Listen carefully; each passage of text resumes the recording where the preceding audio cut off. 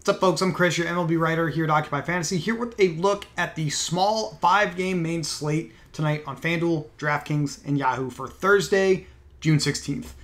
Really not a ton of different directions you can go tonight, but I do think there's a clear set of top options to select from. There's really 4 pitchers that you should be rostering in any format tonight. Our favorite, or really I should say my favorite, because he's second in our model tonight, is Shohei Ohtani of the Angels, just $8,200 here on DraftKings. See, last time out against the red-hot Red Sox, he pitched very well, got 26.2 DraftKings points for you. Ohtani, in our model, projects for a really healthy 1.26 strikeouts per inning tonight against the Mariners. That's third highest in the model. That's very good on any given night in Major League Baseball. So we like him in this matchup as a slight favorite against Seattle. The other side of that matchup is kind of interesting. George Kirby is just $6,500 on DraftKings and projects for basically the same amount of strikeouts as Ohtani, slightly more. Slightly better recent batted ball data in Kirby's side than Ohtani's. As much as I love Ohtani tonight, his one wart is this really high batted ball distance, furthest batted ball distance allowed of any starting pitcher on the main slate tonight. So that is one thing with him to worry about. Now, I guess I should talk about the pitcher at the top of the model. It's Luis Severino of the New York Yankees against the Tampa Bay Rays. He projects for the most strikeouts tonight, ever so slightly. He's the biggest favorite on this slate at minus 265 on the money line against the Rays. So he probably is a logical place to go, especially being just the second most expensive pitcher on the slate on DraftKings, third most expensive over on FanDuel. Zach Wheeler, I was a little surprised to see coming fourth here in the Occupy model tonight. I think he projects a little better than that just because I think his ceiling in terms of length is a lot further into a game than these other 3 guys. Wheeler routinely pitches into the 7th inning, and that tends to help the fantasy point scores stay a little higher for starting pitchers, especially pitchers like Wheeler who have good strikeout stuff. Now, we have him projected a little lower at just 1.03 strikeouts per inning. That's because the Nationals are actually one of the harder teams in Major League Baseball to strike out over the last month, so that's where that negative adjustment comes in. But if you think about low-risk contests especially, Wheeler minus 200 on the money line, lots of line movement in his favor in betting markets. It's a good high-risk play, too. It's just our model thinks he's a slightly less advantageous play than the 3 guys above him, and a lot of that is probably due to the salary anywhere you can play. He's the most expensive pitcher out of this big 4, and he's our lowest ranked, so that's why he's slightly less of a priority.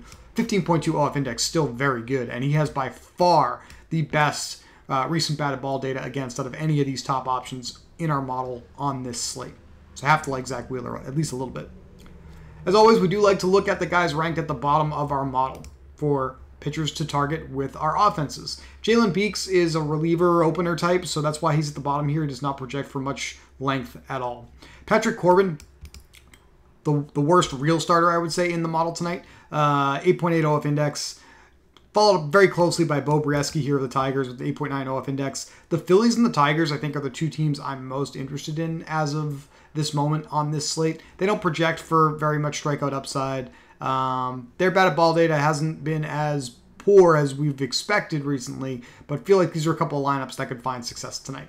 Over in our stacks dashboard, no surprise, we have the Phillies number 1 by OF index on this slate, number 1 by isolated slugging, number 1 by weighted on base average, number 1 by implied team total on the main slate here on Thursday evening. Safe to say the Phillies are going to be the most popular team that people stack in DFS tonight. Now, the Rangers have the second highest implied team total on this slate at just 5.19 total runs, excuse me. That's a really strong situation that we're in here. And they have extreme line movement in their favor, an increase of almost 3/4 of a run in betting markets early here on Thursday morning. So have to like what they bring to the table. Bo Brieske is not a very high strikeout upside pitcher. He just has 0.65 strikeouts per inning over the last year's worth of his outings. So he's definitely someone that's well worth targeting here because the balls are going to be in play frequently. In fact, when we look at some of his advanced numbers, Brieske allows an elite isolated slugging and weighted on base average to right-handed hitters especially.